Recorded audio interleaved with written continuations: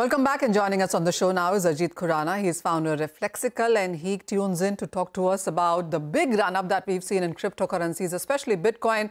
Ajeet, hi, thank you for joining us. It's the 8th biggest asset class in the world. It's crossed capitalization of silver. It is the 13th largest currency as well, leaving Swiss franc behind as well. I mean, the kind of run-up that we've seen, would you call it mature? Or we've already gone through some cycles where we see all-time highs and big crashes. How is this one looking to you? So I think that we are at the beginning of this price run, though because everybody who is invested in Bitcoin is presently in profit, there are several who are taking profit. Retail participants in the ETF are used to taking profits for as little as 5% or 10% gains that they may make in a year. As far as the asset class itself is concerned, I think that we are seeing a lot of maturity now that it's available to stock market investors, but we have a long way to go. All right. US regulators moved into allowed spot ETFs and Bitcoin, and we've seen almost $55 billion at the last count that I did in sense of fund inflows. With the way the UK regulators also have moved in, I mean, do you see more positive cues coming in from various countries?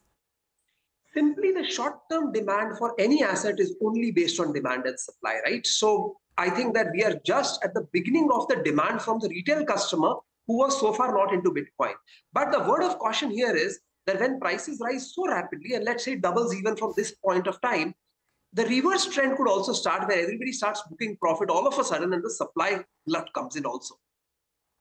Oh, well, absolutely. Just a couple of cryptos here. And Ajeet, if I look at Bitcoin, last September, October was 20,000. We are trading at 70,000.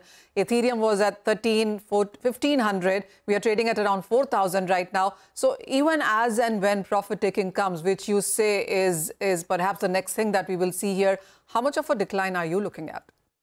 I don't expect too much of a decline, except, a wild card in the case of Ethereum. Presently, a lot of people believe that the Ethereum ETF may be permitted as soon as April or May because of the upcoming meeting. Now, if it is approved, then yes, we see a significant run-up for Ethereum. But because Ethereum does not have the same qualities, financial qualities as Bitcoin, there's a chance it may not get accepted. And if it doesn't, then there could be a much bigger crash in Ethereum in case the ETF is not approved. Oh, well, absolutely. Last time when we saw the cryptos run up, it was gradual. We saw India participate in a big way as well. With this sudden run up, too much too soon rather, and with the kind of taxes that we have in India, even as the registrations with exchanges have been high, but the active participations we understand is not really there where we used to be.